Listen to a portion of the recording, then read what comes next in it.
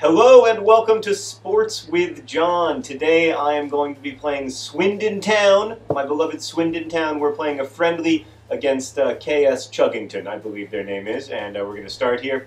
So I thought for today's video, this is the lineups or whatever, I thought for today's video I would try to play a game while also answering questions that you might have, and that this is kind of like going to be a new model because, like, you know, for people who don't inherently find playing FIFA that interesting, maybe I can offer you like both entertainment and edification. So the idea is that I play and you learn. We're going to be, like I said, I'm playing Swindon Town, my beloved Swindon Town. The idea is that I'm going to take Swindon Town all the way to the Premier League, although because I lack any kind of talent at this game, that's probably a bit of a long shot.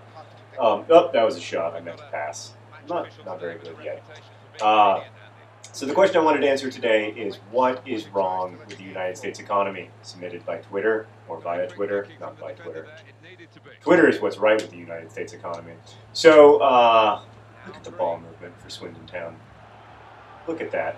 Let's just enjoy this for a second. Ooh. Here's what's wrong with the U.S. economy. I can tell you pretty quickly. We are not consuming enough, but we are also not producing enough. And so our economy is not growing as fast as we'd like. The reason that jobs aren't being created in this economy is pretty complicated, but it all boils down to that. The economy is not growing as fast as it needs to grow in order to create jobs. Now, some people will say, like, oh, it's companies' faults for not hiring, but you know, we live in a capitalistic society, and you can't really blame companies for not hiring if they don't feel comfortable hiring. So the question is, what is the solution? And that's an interesting problem that that the President and Congress are facing right now. And they're debating this, and I guess Obama's going to make a big speech on Thursday. And in that speech, he is probably not going to propose what all economists in the world wish he would propose. But I'm going to tell you what that is, and then I'm going to tell you why he isn't going to propose it. We're 16 minutes into the game, and I think it's safe to say that here and there, friendly debut Swindon Town don't look particularly strong. By the way, I'm playing in this game somewhere. There's a player named John Green, but I can't find him. He hasn't been involved in the action much. Oh, that's great defending, guy. So here's the thing. What would really work?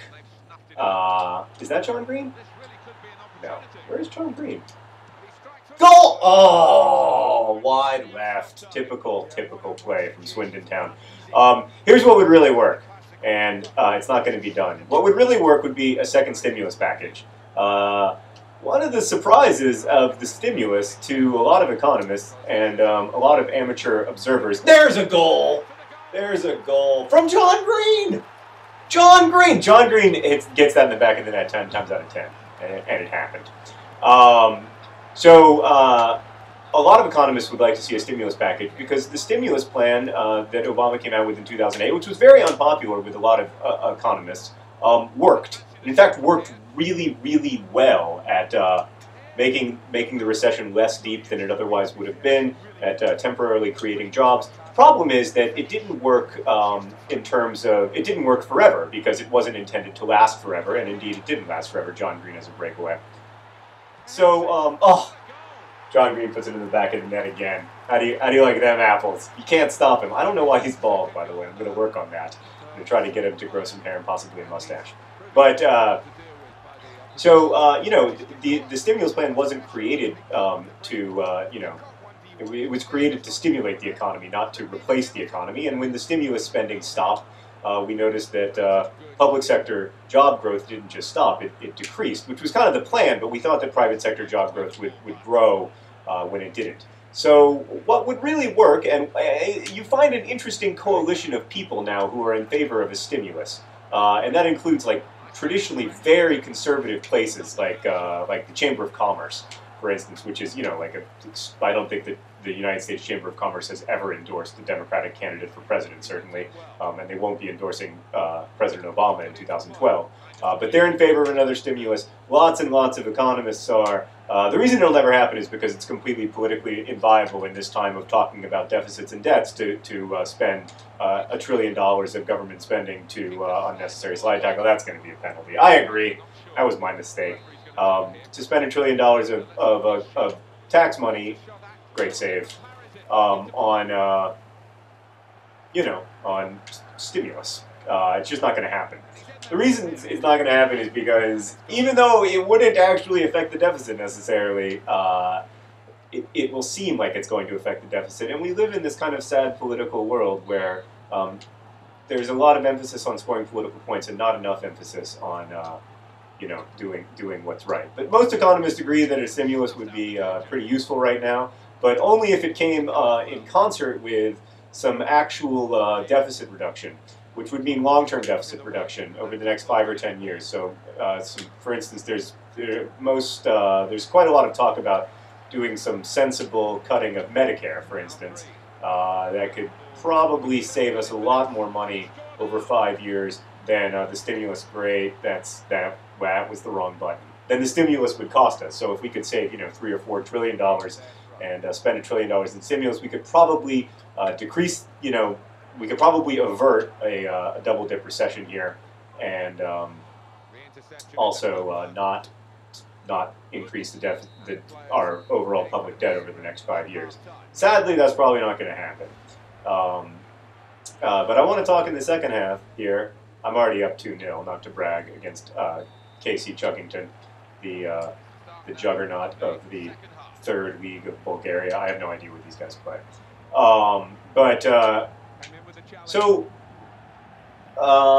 I genuinely don't think this is a partisan problem. Like, I don't think this is a Republican problem or a Democratic problem or anything like that. But we're having trouble getting anything done in Washington, if you haven't noticed. And the reasons for that are pretty interesting.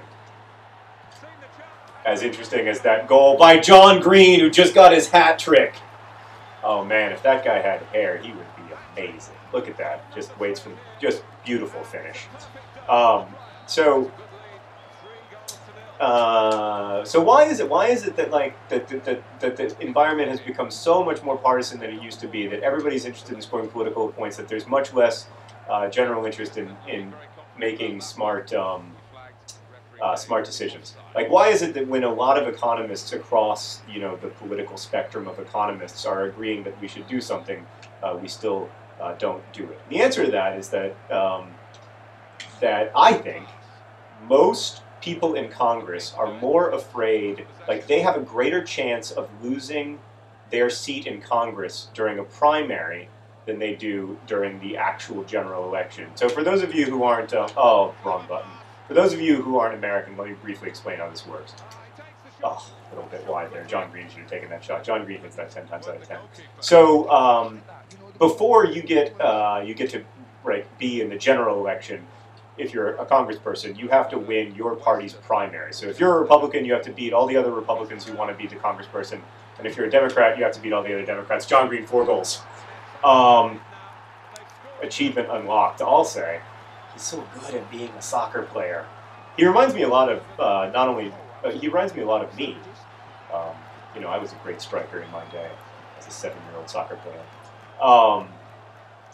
So you got to win your primary before you can win the election. And because most congressional districts, because of redistricting over the last 20 or 30 years, most congressional districts are overwhelmingly Republican or Democrat. Like they're 90-10 in a lot of cases for registered voters who are Republicans versus Democrats. And that's a really interesting. Sorry, I keep saying that's really interesting because I'm trying to play soccer while I talk. But that's a big problem. Because it means that if you're the Democratic nominee in, the Upper West Side of Manhattan, you are going to win. There is no chance, nice cross there, big guy, there is no chance that you're going to lose.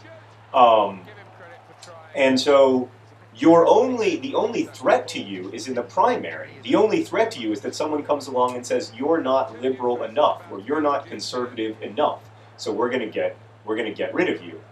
This pushes people this pushes our representatives to the extremes, to the poles of our political system, so that they have to what's called pleasing the base, right? They have to please the base. They have to make sure that the hardcore people who go out and vote in the Republican primary or the Democratic primary, that those people are excited to vote for them. And that leads to, I think that really fuels the gridlock in America, because instead of having a conversation where everybody says, both the Chamber of Commerce and the unions, two groups of people who rarely agree about anything, and a lot of economists think that it would make sense to have a stimulus with a deficit reduction package, and that deficit reduction package could look like, X, Y, or Z, but as long as it, reduced the deficit more than the stimulus would increase it, then it's not a problem. Instead of saying that, we all just say, well, we know in advance that, that the last thing that we need to do is spend more money. Well, we're going to be spending more money one way or another. So that's not the discourse to have. So that's a lot of my disappointment right now with the American political system, and I don't think there's an easy solution to it, because that redistricting stuff, it happened over a long period of time, and it's going to take a long period of time if we're going to really address it. And there's really no political will to address it, because people who are in Congress like having these, or at least they think it's good for them to have these districts that are 90% Democrat or 90% Republican, because they think it allows them to keep getting elected. In fact, what it does is it just pushes them further and further away from the values that initially made them want to be in public service. Oh no! Oh, somehow that guy managed to miss. That was pretty poor there. FC Chuggington. Brano Wiki. I bet I said that wrong. 100% chance I said that. Fliss is coming on. I want to see if I can get John Green one more goal here in the last 8 minutes of this epic win for Swindon Town. Hopefully, this will be the first in a series of videos in which I take Swindon Town to the very heights, to places they've never visited before. I am a huge fan of Swindon Town since their miraculous win over Arsenal in a game of FIFA 11 I played with my brother, and I believe deep in my heart that this team could be the next Chelsea. That is the next club with absolutely no history to buy their way into Premier League success. Sorry, Chelsea fans. I'm a Liverpool supporter. It's nothing personal. I do like a lot of the players for Chelsea, and I like the way they play. All right. What else was I going to say? Anyway, I think that's the problem with our economy. I think the ultimate problem with our economy is the political problem. But there is some sort of inherent economic weakness that we have. Also, I should mention that the biggest problem with our economy right now is Europe, which is not our fault. So Europe's failure to get their debt in order is a big, big problem. But that's for another day. For today, we're in the 90th minute, and I'm not going to be able to rant about how much I hope Germany and the Netherlands are willing to take on a lot of Greek debt. Look at that score line. Jay Green, Jay Green, Jay Green, Jay Green. You can't stop him. You can't stop him. He's just, he puts the ball in the back of the net 10 times out of 10. All right, thanks for coming and watching Sports with John. As you can see, Jay Green, player of the match, 9.7 performance. You will not see me, and I will not see you, but I will be playing FIFA with Swindon Town again soon. Best wishes.